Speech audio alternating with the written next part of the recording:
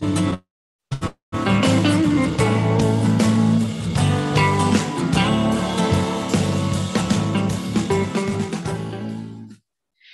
good morning, everybody. What a nice day outside. I mean, have you seen that color outside in a while? In the morning, it's blue skies. I know Jeannie Jackson, who's waiting to talk to you, Mendonoma Sightings, is right here with me. And because we live in Anchor Bay, we have seen some blue skies in the afternoon, including a little bit of heat occasionally. But down here at the coast, see the beautiful blue skies, and who knows what it means for the weather. Mid, not low 60s. I mean, I'm just gonna guess. I mean, it's not like it's August around the world nation where it's hot. Anyway, so today is going to be Mendonoma sightings. Let me give you a couple of quick announcements here, and I do want to remind you, you just heard the medication take back event promo. I just want to remind you again, that is today, a drive-through event. If you have extra or expired, medications at home, today's the right day to take them to the Gualala Community Pharmacy from 9 to 12. And in Point Arena in front of the bus stop on Main Street from 12:30 to 3. So get rid of those excess drugs that are sitting around there expired, and you never know how they might get in the wrong hands. And that means pets too, the pets are very curious. I don't know about your pets. Mine, they see a bill, they think food, eat it.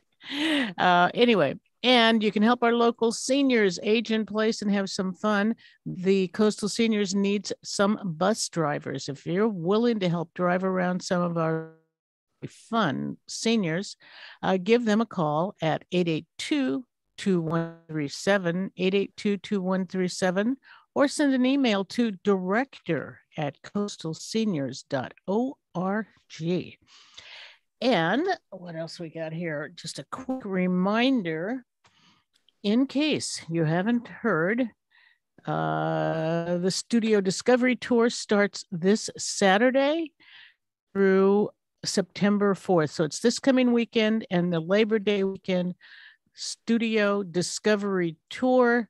Go and visit so many of our wonderful Mendonoma artists in many of their own studios. There might be 1, 2, or 3 artists together. Always fun. You can pick up this brochure. This brochure comes with a map, so you'll know where to go. You get to drive up and down the coast. It's a lot of fun every year. And last but not least, this person, Peggy Berryhill, is going to be introducing you tomorrow on Peggy's Place to the new management at the Sea Ranch Lodge with their new GM, Christina Jeton or Jeton. I'll find out exactly how to introduce her tomorrow, but she will be with me tomorrow, and we're going to ask questions about what's going on at the lodge, because everyone's curious. Aren't you curious, Jeannie? I certainly am. I hear they're going to open pretty soon. There you go. See, curious minds want to know, Christina. So Jeton, Christina Jeton, thank you. So that's tomorrow. And one other important reminder, we are live on YouTube. And so Jeannie and I, we decided that we'd better get out of our jammies this morning and look a little nice. So it's not radio today only. So live on kgua.org, on the TuneIn app, Radio Garden, our very own Air Pocket app. Oop, where'd Jeannie go? And we're live on KGUA's YouTube. Just go to YouTube and Google KGUA YouTube, and you will see us live. We're going to get started with some photos. So Jeannie, we just had 1 month when you and I got to sit opposite each other. I know. It's so disappointing. It is. And, same thing, Carolyn Ducato. I got to have 1 day last month with her, and we did the same thing yesterday, sharing food by distance, which was okay. This is okay. We all love hearing stories. And this time, though, for those of you on YouTube, KGA's YouTube, you can actually see some photos of some of the uh, animals and plants and moisture that's happening around. So, good morning, Jeannie. Good morning, Peggy. This beautiful morning, as you said. First Yeah, sunny morning in a long time. oh, long time. Although we're all praying for some rain this fall, aren't we? And I put my order in for weather. early northern storm coming down and put the fires out. Well, there you go. See, if Jeannie did it, it's going to be official. Early rain. Where Leanne is moving some of your photos around. So I don't even know where to begin today, although I will say, and I know we're going to, maybe I'm jumping the gun here, and if I am, we can save it till later. But yesterday, as I went into Santa Rosa, uh, well, let me back up. For the past several days, we have been seeing everywhere up and down the coast, from here to Fort Bragg, enormous amounts of brown pelicans. Birds sitting on all the beaches everywhere, and not just pelicans, all kinds of birds. So, yesterday, as we were driving to Santa Rosa, we noticed that when we got to Jenner, the brown pelicans were leaving. And at the east end of the river at Jenner, there were white pelicans. So it made us wonder, do they do that every year? I don't ever remember seeing brown and white together. So when the brown pelicans leave, is that when they leave when the white pelicans come? No, no, it's funny. It's the American white pelicans. They breed inland. So when the breeding season is over, they'll disperse to areas where they can find food. And the Bodega Bay area, the Russian River, is a really good place for them. They often come this time of year. So we don't see the white pelicans up here very often. One year, Rick and I did see a pair flying over the town of Mendocino, and we were so excited that we jumped in our car and tried to follow them to no avail, but it was fun to see them. But that's to see the American white pelicans, the Bodega Bay area, Jenner is the place. The brown pelicans are on the move big time. They are coming and going, and they breed down off of the Santa Barbara Islands. So what we're seeing now, I saw huge flocks yesterday headed south, and we've been seeing huge flocks headed north. So it's almost like the gray whale migration, where there's a progression to what they're doing. With the gray whales, we know in the wintertime, the first ones headed down are the pregnant females because they need to get to the lagoon. So there's a progression. So what happens with the brown pelicans is the non-breeders will head north to disperse to look for food. And then the mothers will stay and raise their chicks. And they have to wait until the young ones are strong enough to be able to fly long distances. And so this is what's happening now. The young brown pelicans born earlier this year are the ones you're seeing in great numbers. They've obviously had a fantastic year this year. It's a successful year for them. We're seeing them in great abundance. It's very heartwarming because, as we've talked about before, we almost lost these birds because of the pesticide DDT. It got in the ecosystem. It got in fish that they fed on. Their eggs became so thin that when the mother sat on them, she broke them.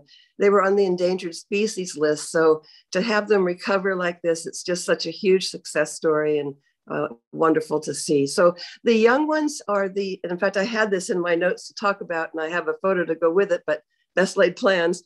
The young ones have brown heads and white tummies, and the adults have white heads and brown tummies. So I have a picture, if Leanne can pull it up, of brown pelicans in the Wallala River by Steve Wolson. And it shows a lot of young brown pelicans in the river. And it's funny because Luann Fredrickson told me, she says, I've been seeing pelicans that are a different color. And what she was seeing were the young ones. So it's further down in the pictures that I sent. So I can, Leanne, if you give me the mouse, I can see where the picture is listed. Here we go. There we go. All right, Jeannie. Oh, yes, this is a picture that Steve Wolson took, and you can see there's a lot of dark heads in this picture, just a few white-headed ones with them.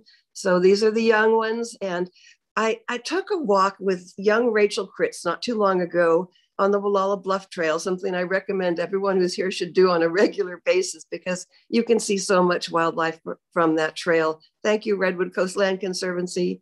And so we were walking the trail and we saw multitudes of brown pelicans in the river. And there were several that were slapping their wings on the water. And I just thought they were, washing the salt water off of them.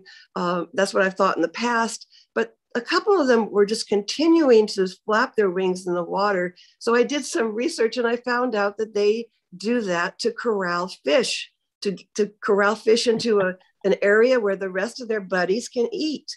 So they fish cooperatively, together. And it was fun to learn that fact about brown pelicans. Humpback whales do that with their tails. A group of them will get together in a circle and use their tails to move fish like anchovies closer to them, corral them. And the brown pelicans do it too in the river. So now, again, remind people the dark-headed ones are the young ones. The dark-headed ones are the ones that were born this year down to our south. And the white-headed ones are the adults. Well, it has been amazing to see the amount of pelicans and other birds sitting along the shore. If you go north, you go south. It's just been wonderful to see them. And I mean, who doesn't love watching pelicans when they appear to fly in formation? Or sometimes you'll see elders sitting in a circle and then they have younger ones up, and it's like they're taking, lessons on, turn left, turn right, dive, cruise, and behave yourself. And behave yourself. Yeah. So it's just wonderful to see this. And thank you. This was, again, Steve Woodson, who's a new name. I don't remember, but thank you for this. All right. And on YouTube have been looking at this, so I'm going to close. There you go. Thank you. So now that I've interrupted your flow, we can go back to your beginning. Well, thank you so much, Miss Peggy. I wanted to just remark on the sounds of the ospreys right now. There's a nest that I get to watch from a spotting scope, and the two ospreys were successfully raised and they fledged. They had their flying lessons. And what's happening now is the young ones are giving their peeping call to be fed by their parents, but the parents are saying, "Hey, kiddos, it's time to fish for yourself." So there's a lot of complaining, and I opened my column that's out today in the ICO with hearing this young one on the nest that I watched, because they come back to the nest to rest. And he or she was peeping away. And then all of a sudden it rose in pitch and intensity, like a child having a temper tantrum, like, "Feed me now, feed me now." So it was fun to listen. And I've been hearing this in other locations on the coast. So this is the call that the mother makes to get the male to feed her when she's sitting on the nest. And it's a soft peeping sound. And now it's the young ones who are doing it to try to get fed, but it's time for them to start fishing for themselves. So it's kind of fun to notice that call going on right now, Peggy. I heard that in my yard day before yesterday, and exactly as you're describing, as it rose in pitch and, come on, come and feed me kind of thing. It was wonderful to hear. And I said to myself, I thought, I bet Jeannie's going to talk about that. So we'll find out who that was. Great. Another thing I wanted to point out right now, the huckleberries, the wild blueberries are ripe, and at least at my place, they are in abundance this year. It's interesting to notice how plants and animals respond differently to the drought. And you would think that a luscious little blueberry wouldn't do very well after such a subpar year of rainfall, but they are big and full and loaded. So if you have spots, you should check them now because they are ripe. And they don't all ripen at the same time. I mean, I have bushes that have little green berries on them, and botanist Peter Bay calls that the bushes specialize, that they ripen at different times. It's like the blossoms of the manzanitas, one of the earliest blooming nectar plants here. They the bushes bloom at different times so they can help feed the hummingbirds and our native bees. So with the huckleberries, they provide food for a lot of creatures other than just us two-legged ones. Uh, Deer eat them, birds eat them. And as we get the migrating birds, the varied thrushes and so on, they will stop here for food on their journey. And this is also the time when you might see a bear, because black bears, our California black bears, they love huckleberries too. So be willing to share. If we have to. But we often don't. But we do, because sometimes we don't have a choice. And I think you have the same kind of dog I do in that, you go out to pick your berries and that dog has berries dripping from its mouth already because they like them too. What are you They going to like do? them too. That's right. Well, I did bring a picture to show those who are watching on YouTube of the fog, the droplets of fog and the moisture that it brings. And as I was talking with David Mayer the other day, and he said, I like the fog now. I used to bemoan it, but now I appreciate it because we know it keeps the humidity high and the fire danger low. So Carol and Andre took a photo of this fog droplets on some greenery in her garden, and it's almost like there's a whole world right there in that photo. It's a lot of beauty to see with this macro photography. So And I just want to remind people, if you're on YouTube, you can see that photo right now. Carol and Andre's photo of the droplets of moisture on the leaf. I too love to do that kind of photography. I'm always out there with both my iPhone and my quote real camera. So thank you, Carol. And, hey, I want to give a go ahead. Go ahead. I just want to give a quick shout out to Carol and Andre, who came by the other day and dropped off some beautiful sunflowers to me. So thank you. Oh, nice. She is a wonderful gal, president of our coastal seniors. I so admire the work that she does. The other thing about fog I wanted to point out is that it helps the river, and the Walala River is really in not good shape. The flow levels are the lowest. People who have been watching it for years have ever seen it. So the fog does bring moisture to the river, also stops the evaporation of the water in the river. The other thing that happened with the river this last week is we had some big surf, and it actually came over the sandbar and entered the lagoon of the river. So where we were seeing that widgeon grass that I talked about with Leanne last month, right now it's submerged because the lagoon level raised over a foot from whatever happened in the river. We're not totally sure, but we're happy to see that in the river right now. So that green grass that you could see from the bridge is now submerged, as it should be. So the lagoon right now is great for kayaking. If you're looking for something to do this weekend, I would recommend that. The weather's going to be ideal, and it's good. It's always wonderful to kayak that river. Jeanne, I was going to add about you're talking about low levels, and I also think that's why we have an abundance of birds on the shore, because even down in Jenner, the water level is so low, it makes it really easy eating, fishing. That's an interesting observation, Peggy. I'm sure you're right. Yeah. That you could just see them, standing around in the at the mouth of the Russian at Jenner yesterday. So, and same thing as we went north. Do you know the name of that beach that you're not allowed to go on to? That's somewhere south of Elk. Oh my gosh, I don't know what you're referencing. Okay. Well, oh well. Okay, well, should we talk about swallows then? Oh, let's talk about swallows. I think the swallows had a good year too, and most of them have fledged. I really appreciate the business owners that allowed the nests to stay on their buildings, because they have what the swallows want, which is location, location, location. They love to come to the Walala Anchor Bay Sea Ranch area. They come here from many miles away and build their nests. The two swallows that build their nests are the cliff swallows and the barn swallows. And I learned that the cliff swallows like to to nest in large groups. So that's what we saw on the side of the Wallala Community Center, was a whole colony of cliff swallows. They also nest underneath the Wallala Bridge. So if you're going to take my advice and kayak this weekend, look up as you paddle under it, and you'll see hundreds of nests. They may no longer be occupied, but you might see a few latecomers still there. And then we have several other swallows that come here, tree swallows and violet green swallows, and they nest in cavities.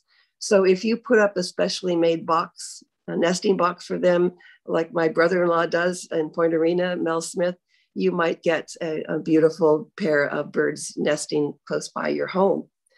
So, and then if you put a sign that says free rent, you'll be sure to get tenants, right? Yeah, free food will really do it. So I do have a picture to go along with this sighting that Nicholas Panett sent in, and it's of a hummingbird that he and his wife Kathleen found hanging upside down, totally immobile. And this is called torpor, Torpor.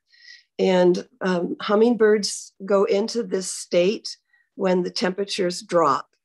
And so you can see that little hummingbird is just hanging on by one, looks just like one little claw there. And it's on a branch or something in their garden. I think it is a branch. So Nicholas kept an eye on this bird as the morning sun started to warm things up. And it finally began to rouse a little bit. But then the hummingbird fell off its perch and landed on the ground below, still in the state of torpor. It finally revived itself and flew off. And we have no idea why this particular hummingbird was in this state for so long. But I did learn that Anna's hummingbird temperature is usually 107 degrees. They really run hot. And when outside temperatures fall, Anna's and other hummers can enter torpor, and their body temperature can go as low as 48 degrees. It's rather an interesting phenomenon. It really is. But these little guys, and I love this photo, and it's amazing. This macro shot, because that branch, looks clear, transparent almost. But these hummers are so resilient, and sometimes they run into your windows and their beaks get twisted, and then they run away, shake it off, and later on you see them and their beaks are fine, and they're very ferocious fighters for territory. And that's if you watch your hummers a lot, I mean, they are always fighting, and there's always some little elder who wins all the fights, who then goes and grabs the highest branch to sit on and starts singing, a winner's fighting song. I mean, that's the only way I can explain it, because that's how he looks. It's like, okay, I won out of my garden. This is mine now. Right. It's all my nectar. That's right. So I also brought you a picture of a beetle, because we talked about you saw this beetle in Anchor Bay, and you tried to get a photo and you couldn't. And Krista Dial did get a picture of this beautiful iridescent green and gold, and it's just so gorgeous beetle. And it is called the golden jewel beetle. And its job in nature is to decompose dead wood. So I sent this picture to entomologist Will Erickson to get the identification.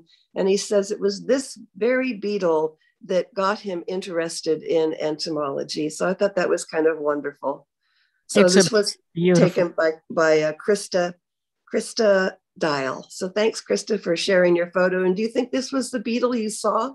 Oh, absolutely. Absolutely. Great. The beetle that kept eluding me. Show itself, and as soon as I'd point a camera at it, it would be gone. But this is it, and they are just gorgeous. Yes. All right. Wonderful. I'm glad we got it for you. Golden jewel beetle. And YouTube viewers, you are getting to see all of these insects, animals, plants that Jeanne is describing. So it's a wonderful use of our being able to talk with Jeanne and share her photos that she gets from her who knows how many photographers she has in her folders. And yesterday when I was watching those pelicans, I said to Susan, I'm not going to worry. I don't have a camera because Jeannie will have some photographer out there somewhere who's taking all of these shots. Indeed, you did. I'm very grateful to all the beauty that comes in my inbox every day. It's a wonderful thing that people love to share and be a part of this Mendonoma sightings phenomenon. And this here was taken by, we're looking at a pair of gray fox kits. And I didn't get a whole lot of photos this year of kits, but Sarah Bogart did watch Oh, a small family on the Point Arena Stornetta lands. And there's just two kits that are snuggled up together. And it was interesting because Mary Hybel called me to tell me about a walk that she took on the lands. And she was by herself, and it was in the early morning. And she feels that she wouldn't have had this sighting if she had been with someone else or if she had had a dog, because she was very quiet as she walked along. And she came across a gray fox adult that was sleeping in the grass. And the adult, and would have been the mother, I would think. Well, I don't know, it could have been the father. But anyway, the adult got up and sat and looked at her as she slowly went by. And then she saw two gray fox kits as she got closer to the bluff. And where she was where one of the big sinkholes are, and or is, I should say. And the one fox ran over the edge of the bluff and down into the sinkhole, and the other little one followed behind. So I don't know if they're using that as a safe place. It would be a great safe place from any predators. But it was interesting that she got to have that experience, and she felt quite blessed to have that. So a wonderful reason to be quiet as you walk along. don't they look so soft? Yeah, they do. So cute. They're very cute. Thank you for that. Yeah. All right. And I don't have any photos to show of this, but I was taken by Laura Baker. She's a wonderful naturalist in our area, to see a colony of digger bees. And they're also on the lands. And I don't want to say exactly where because it's quite delicate, but I had never seen digger bees before. I don't know much about them yet, but the females, they actually dig into the soft sandstone. And once they are satisfied with what they have dug, then they will lay their eggs in there. They'll also bring food before they lay their eggs. So when the eggs hatch, there will be food for their offspring. So it was quite beautiful and serene. And yes, there is a photo that I brought that Mary Lou Flint took of one of our native bees, a couple of our native pollinators. And our most common bumblebee is the yellow-faced bumblebee. And it's in this photo there, it's feeding on Coast Angelica, a wonderful nectar plant, a native plant here. But she also photographed a bee you don't see as often, another native bee called a sweat bee. And it's quite a bit slender, more slender than the bumblebee. Well, bumblebees are known for being robust, right? We wonder how the heck they can actually fly. So they're both feeding very peacefully on this one blossom. And it's just nice to know that the pollinators are out doing their work. And Beautiful. yeah, I'm getting a little bit out of order with how I intended to tell my story here. So maybe we could switch over to scenes talking about whales. And Eric Zetterholm and Amy Reuter were coming back home, I believe, and they were on the Myers Grade when they saw us spout. And he took photos of it, and he shared them with me. I shared them with Scott and Tree Mercer, and it turned out that they saw a blue whale. The photos were quite a ways away, so I didn't offer you one today. But later, he and Amy were on the Wallala Bluff Trail, and he was photographing, and they were admiring all the sights. And they turned to leave, and for whatever reason, they stopped and turned back, and they saw a gray whale spy hopping right off the shore. And Eric got a great photo of one of the spy hops. And there's a couple on the beach with a dog, and I did not hear from them. I don't know if they were visitors or locals, but they were just so close. It must have been incredible for them to see this. Eric said that the whale actually came into the surf and rolled around in the sand.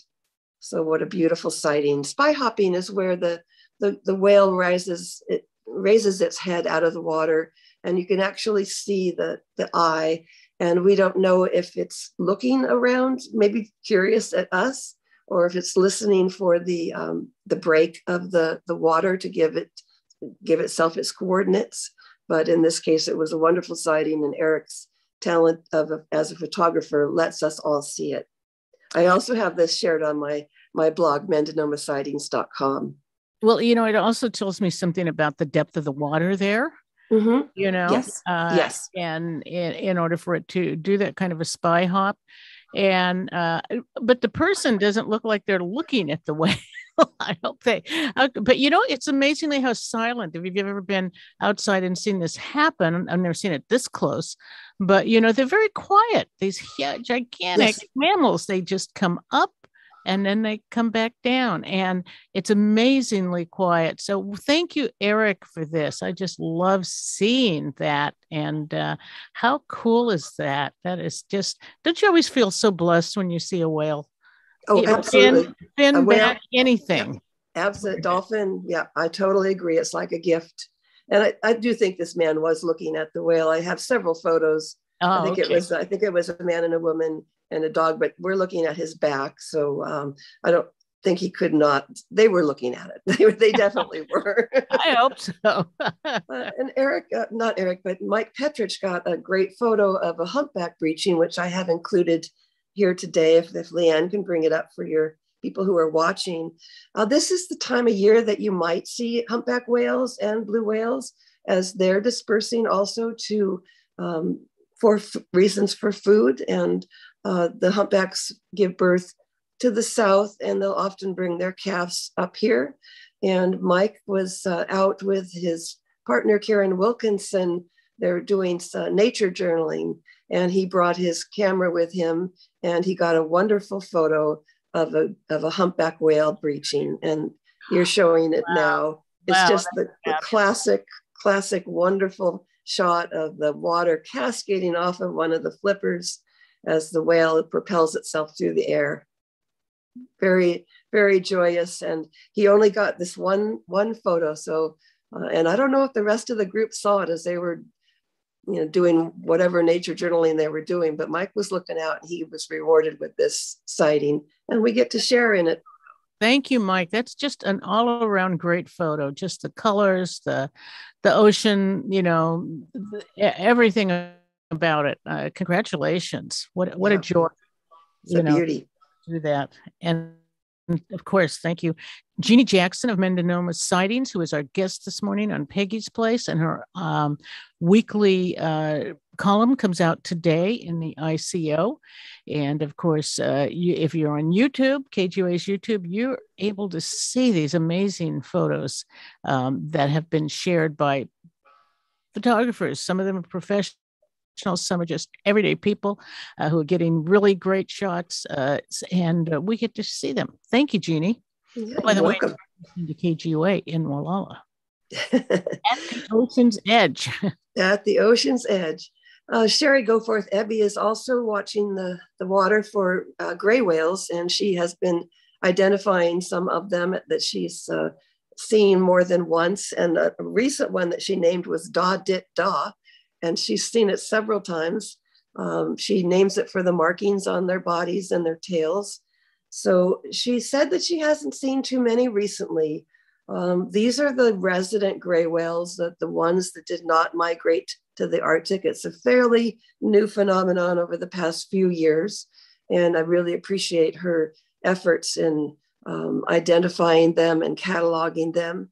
And I want to wish her the best of luck on her knee surgery that she has coming up, and hope that she'll be back out spotting whales for us very soon. So we don't have we don't see one of her photos in this. No, I didn't bring. I pulled this together at the last minute when Leanne said we can share them. So at 8:15, I was pulling photos and I barely made it on the air. I think we're going to try to have me show them next month, and from my PC. So I just need it's a little bit of a learning curve for me. So we'll work that out and hopefully have it a little smoother for next time. But I also want to remember that there are people listening and can't see the photos. And I want to make sure that that I describe them enough for those that need a mental picture drawn for them. I do have a photo to show those that are watching of rhesus dolphins. And this was a really fun sighting because they were first seen that I know of by John Batchelder off of the Sea Ranch. And they were a ways out, but he got some pretty good photos, but he let me know about it so I could let others know about the sighting. And they were headed north. And Craig Tooley, who is a professional photographer, he got out there with this long lens and got some really good photos of them. And they were moving fast. They were headed north. And where they were headed for was they were headed for Sanders Reef, Hearn Gulch area. So I don't know how it works with any of these marine animals, how they find out that the dinner bell has rung. But there was the food that they like off of this part of the coast. And they were just swimming as fast as they could to get there. And once they got there, then the other people got to see them and they stayed for several hours. And I think another pod came from the north and joined them. So the dinner bell was rung and people were calling the ICO. Rhesus dolphins are often mistaken for killer whales. They've got that tall dorsal fin, but of course they're much smaller. And if you see the two side by side, you realize your mistake. And I actually had a friend tell me that she had seen orcas also, but they were rhesus dolphins, which is a wonderful sighting. I love these dolphins. And we had a nice pod stay here. Sherry got to see them for several hours as they fed. And they would, she said that they gathered in ovals to fish together, and quite a wonderful sighting. The day we're having today with no wind could be a great day to see marine animals. So yeah, keep an eye out, everybody. Well, the other thing I have to say about Craig's photo, and Craig's is awesome, is the what appears to be a smile.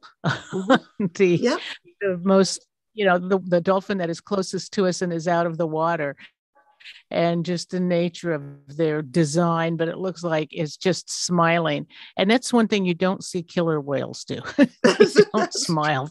That's true. they just look awesome, and you just want to get out of their way, and they're so fast. But thank you for that. I just love that smiling those. We'll take all the smiles we can get here these days. The other thing to notice on the ocean here is the kelp forest is really, really healthy this year. It's so wonderful to see. Bruce Jones mentioned that he said it's as thick as he's ever seen it. And we know that we had a big lack of it. The ocean was out of balance when the sea stars got the wasting disease. And then the sea urchins, who will eat everything and anything, ate the kelp also. And that put a lot of other marine creatures in crisis, including the abalone. So it's wonderful to see it back. The kelp forest plays a big role in the ecosystem of the ocean. And this is wonderful to see. The sea stars are back, and it seems like things are in much better balance. We did have an interesting sighting. I don't have a photo of it, but Dave Tettleton is a fisherman here, and he was fishing off of elk, maybe that unknown beach. We don't know the name for it, Peggy. And he saw a mula mula, also called an ocean sunfish, I believe. Yeah, ocean sunfish, that's right. They are normally found in temperate water. So to have one show up here is a little rare. I have had a sighting of one before. They're the most unusual fish you could ever hope to see. They are as tall as they are long, and they look like someone took two big paddles together and squished them, because they're very, very slender. And the other thing that's strange, they're huge. They're huge. Dave estimates the one he saw was 1,500 pounds. Oh, and then they can be larger than that. And the other thing that's so strange about them is they have pink lips. So if you're looking at them head on, you're just seeing this extremely slender, huge fish with pink lips. Just amazing. Mother Nature has a lot of fun sometimes. kind of like bumblebees because you wonder how does that thing swim? Exactly, exactly. Wow, Dave Uh, Middleton, a big shout out to him too. He is a wonderful fisherman, and I've got to taste some of salmon that he had caught recently. And this kind of uh-huh. goes back. You were talking about the anchovies, I think. Yes, I think it was anchovies, and he said this salmon is very pink and it's very sweet, and he just wondered if it had to do with the excess of anchovies they were eating. I Don't know. think it. I think it very well could be. Absolutely. I've had pictures fishermen have sent me in the past when they've cut open fish and found it stuffed with anchovies. So Mm. when the anchovies are here, it's just like a huge buffet is open on the ocean, and so many marine creatures and also seabirds feed on it. So it's a really amazing phenomenon. How many anchovies must there be in the ocean? Billions of untold billions. Just amazing. Well, you're listening to Jeannie Jackson of Mendonoma Sightings, and I just have to say, this is one of the joys of Mendonoma Sightings is they are local people, whether they are local fishermen, fisherwomen, whether they are just citizens walking along, seeing things, taking pictures, people paying attention to the world around us. That is the joy of Mendonoma Sightings. And then a lot of times, if needed, or whether it's needed or not, Jeannie calls on scientists to help us understand what it is we're seeing. So you get an amazing education just reading Jeannie Jackson's column and listening to the show. And those of you who are lucky enough to be watching on YouTube are getting to see some phenomenal photos. So moving away from the ocean, Craig, who took this photo of the Risas, he photographed a black-tailed rabbit, got a really nice photo of one. And I get to see them at our place in Anchor Bay on a regular basis. I kind of scared one in the forest interface yesterday, and it's just so fun to see them. They had young ones this year. And so you're showing a picture that Craig took of one. And I just don't want us to not I don't want us to take them for granted. They're part of the ecosystem here. And I have a fun fact for you. They can run as fast as 30 miles per hour and they can jump 20 feet. And the other thing, what the mother does when she has young ones is she has multiple nests that she moves them to keep them safe as she's rearing them. So there's fun. We have two rabbits here, the brush rabbits, the little bunnies, people call them, and these larger ones with the big ears. And And beautiful brown eyes. they're just beautiful. They really are. And then Wow. we had the good news last month when I talked with Leanne of the bald eagles birthing two healthy chicks this year, and they fledged, and people have been getting photos of them. And I have a photo that Jim Garlock took to show here on your YouTube of the two juvenile bald eagles in a tree. And one of the adults is at the top as if to be looking over them or keep them in line. Jim Garlock lives in the Wallala area, and he overlooks the snag that the bald eagles often like to perch in. And you can see this dead tree for yourself if you would go behind where Trinks is to the north end of the Wallala Bluff Trail, and then look to the north, and there is a very large dead tree, and that's where the bald eagles like to hang out. I often see them there. I'm sorry, Jeannie, I'm not finding that photo. All righty. Well, maybe I didn't get it to you, so we won't worry about it. I do have But a what's been happening, and I do know I sent you one of the bald eagle in the air that Craig Tooley took, with its talons up. yeah, Yes, that's the one I'm mentioning. So what we've been seeing is a lot of fighting between some of these top of the food chain raptors. And Craig took a photo of a peregrine falcon. It's a little hard to see in the photo. It's in the upper right corner, and harassing a bald eagle. And the bald eagle has flipped over onto its back in the air, and its talons are upward towards the peregrine to fight him off. And these two actually were dive bombing each other. The peregrine had the bald eagle land in one of the kelp beds, and they were fine, but it was just kind of like what you talked about with the hummingbirds, a dominance thing. And one of the things that Diane Hitchwa has mentioned to me, and she's a past president of Sonoma Audubon, so my bird expert, and she helps me so much. I really appreciate her. And she's telling me that some of the birds that are nesting on Walala Point Island have been disturbed by the hunting of these predators and by some of their battles. And on the Walala Point Island, or GPI, is a very important rookery for seabirds. And some of these seabirds are quite shy, and they only come to land to birth their chicks. So one of them, the birds are common murres. And you wouldn't believe how many are on the island, because we can only see one side of the island. And I asked Diane about that, and I wrote it down here. Let's see, let me get my notes here. I'm getting out of order here. There were 2,183 common murres on the island this spring and early summer. They did drone photography, so they were able to count them. So some wonderful person took the time to do that. And there were over 100 Brandt's cormorants nests on the island. But what they found were some of the common murre nests were abandoned, eggs were loose and rolling around, and they feel it was the disturbance because of these big raptors here. So it's actually to be determined how much the nesting seabirds will be affected by the fact that we now have bald eagles pretty much year round here in the Walala area, and that the peregrine falcons have also returned in recent years and successfully fledged chicks. So things going on that we're going to be watching in the months to come. Great. And another wonderful photo. Yes. So the common murres have recently left, and that's a lot of murres, 2,100 plus. And the fun thing about the murres is that the mother obviously lays the eggs and raises them. But once they're able to fly off the island, and it truly is a leap of faith off the island for the fledglings, the fathers take over.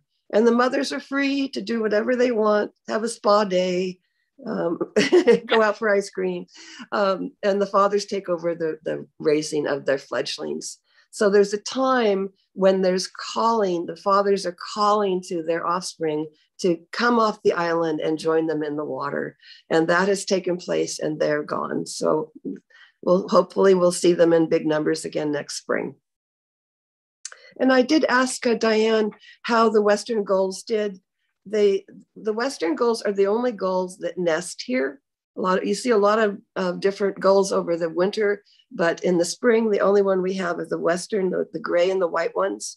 And she said that they had, let's see, there were, it's too tiny of printing here. I believe we had 15 successful Western gulls off of this very special island off the Sea Ranch.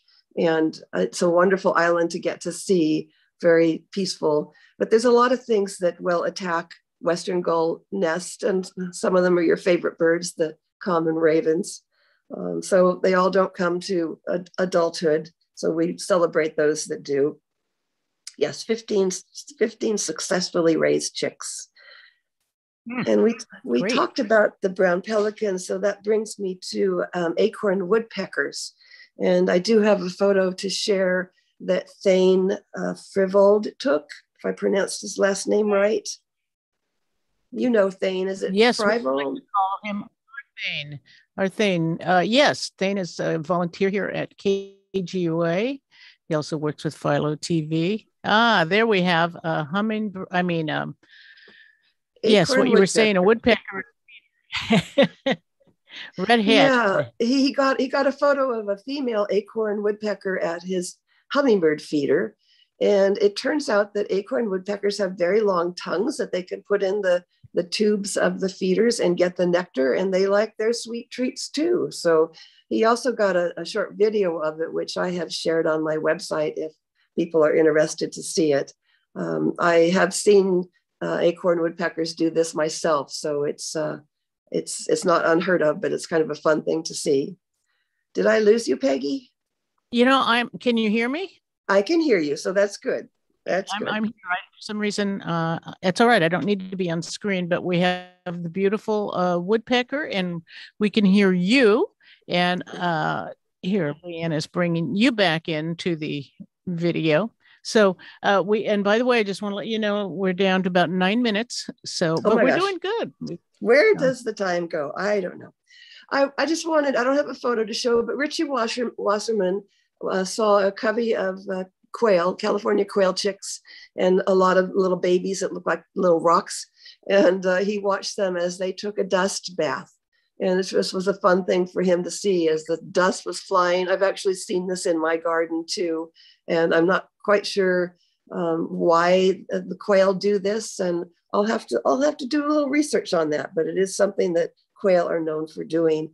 But I had a male quail land on my deck railing, and the sun hit its feathers. And just for a moment, I caught my breath because it was just so beautiful, the iridescent colors on that male bird.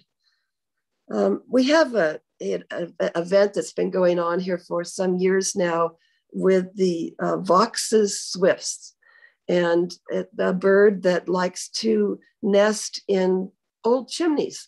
And there is an old brick chimney down at Stewart's Point. I think it's the old schoolhouse, if I'm not mistaken. And they come this time of year in large numbers to go in there and roost overnight. So it's an event that you can watch now and for maybe the next couple of weeks. And you go at dusk. So just don't park in the Two Fish parking area. They do have a business to run, but it is a fun event brought to you by Mother Nature here. And then Michelle Melio had a nice walk on Solal Creek, the Solal Trail. A lot of people don't even know how to get to this trail, but the trailhead is actually at Wallala Point Regional Park. If you turn into the first parking area, you turn left into the first parking area, and then to the left is the actual entrance to the Solal Trail. And it's a wonderful trail that goes along Highway 1 by the golf course and then turns towards the west, and you're walking along Solal Creek. There's a beautiful waterfall to find when the water levels are higher. And she just noted that there were a lot of insect eaters, a lot of birds that eat insects along that trail. So I think that the creek itself is conducive for insects, and then that attracts birds like the Wilson's warblers and others to come and feed. She saw a black phoebe, which is always a treat. She also mentioned that she visited the Mendocino Botanical Gardens to see the dahlias. So even though that's not so much a normal Mendonoma sighting, I love the botanical gardens up in Fort Bragg. And Rick and I have visited when the dahlias are in bloom, and they are incredible. So I recommend that as a stop. As a stop, not a Yeah. stop in today's show. No. I met Absolutely. a, I It's met, wonderful to go there and walk, and you can take a picnic. There are places to stop, benches, whatever. It is just wonderful, to go there. And Leanne, you are doing such a fantastic job as she always does, helping us get through these more complicated shows. A reminder, you're listening to KGUA in Wallala, right at the ocean, and you may be watching us on KGUA's YouTube channel to see some of these amazing photos. And then you also get to see Jeannie Jackson and I talking with each other as we love to do. And her column comes out today in the local newspaper, the Independent Coast Observer. And Jeannie, remind people what your website is, because they may want to go and see some of the other photos that are there. Absolutely. It's MendonomaSightings.com, Mendo for Mendocino and Noma for Sonoma. So going on with my sightings here as we're running out of time, I found it interesting. Brenda Phillips photographed a garter snake eating a banana slug. And I have an expert for lizards and snakes, and his name is Gary Nafis. He has a wonderful website if you're interested in this type of sighting. It's called California Herps, HERPS.com. And he identified her garter snake as a coast garter snake. And the reason that he picked coast over Oregonian is because coast garter snakes are known to eat banana slugs. And he told me that that coast garter snakes, if they are inland, they don't eat banana slugs. So I don't know why. I just thought that was interesting, that because they're in abundance here, they've made it part of their diet. I don't think it's easy for them to eat one because they froth at the mouth as they're doing so. It's a very unusual sighting to see. The banana slugs froth at the mouth. I think it's the banana slug being eaten that froths.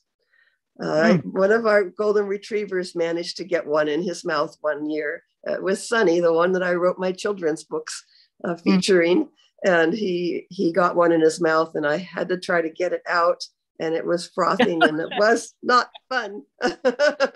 But you do what you have to do for your fur faces, don't you? Absolutely. Okay. So we did mention the California black bears, and I had Alan Ellis called me a couple of weeks ago, and he said, "Do we have bears here?" And I said, "We sure do, Alan." His wife was hiking with their golden retriever, Jojo, by the Green Bridge of the Wallala River, and they saw a large, dark animal. And so as I said earlier, don't be surprised if you might see one this time of year because of the ripe huckleberries. They love huckleberries. One of my favorite photos is of a black bear in a huckleberry patch surrounded by bushes. And he or she just looks so happy. So how are we doing time-wise, Peggy? About 2 minutes. We have Piper's Elegans by Peter Bay that we haven't seen. Okay, let's show that. And I'd really like to show the emerging elegant sheep moth also. Yes. So we have these beautiful orchids. There's a whole group of orchids that bloom on the coast, and this is one of them. Would you pronounce it there, Peggy? I've got it's Paparia elegans, and it's the orchids are very slender and the flowers are very small, so you really have to pay attention to see them. Also, it's asparagus. The stalk does look a lot like asparagus. I've noticed that myself. And so this one is just starting to open. Flowers are quite tiny, and this one's a bit of a rare photo, a rare plant, I mean. And then the other photo that I wanted to show and to talk about, because it's so cool that Mike Petrich got again. He's the one who got the humpback breaching. This is of a beautiful moth that is seen this time of year. I just got a sighting of one from Grace O'Malley, and she thought it was a butterfly. And I don't blame her, because it's an incredibly beautifully marked moth. They're a summer moth. We see they're diurnal. They're seen during the day. And Mike caught this one moth actually emerging from its pupa. And it's just coming out of what we would call a cocoon and becoming the next phase of its life, which would be airborne. So it's just so fun to see. They're pink and orange and black, and they're just incredibly beautiful. So keep an eye out for this. Tiny wings. That's going to be it, Jeannie Jackson. Thank you so much, and for preparing all of these photos sadly until next month. And who knows, you may be here live, or you will do it like this again. All of our YouTube viewers, thank you so much for joining us. And did you get a treat seeing all of these wonderful photos? I just can't get over those. That smiling Risso's dolphin and that beetle. I mean, so many things that we got to see. And of course, this will be on our YouTube archive. So, Jeannie, you have a great day, and we will be in touch. Always good to see you. And good to see you, have Peggy. A great time. We have to leave everybody now and head to Native